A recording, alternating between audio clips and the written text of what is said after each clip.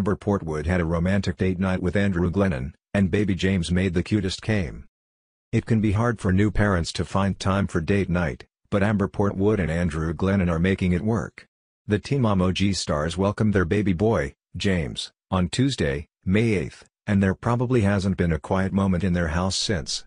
But on June 13, Amber took to Instagram to share a photo of her romantic dinner date with Andrew, but a sleepy James was third-wheeling in the corner. "Mommy and Daddy date night, now with a little James in the mix," the 28-year-old captioned the Instagram. It's unclear where her daughter, Leah, was at the time, but what fans do know is that Amber went all out. She literally decorated her house with a gold, sparkly table runner, mason jar candles, and pink and red flowers picked from their stems.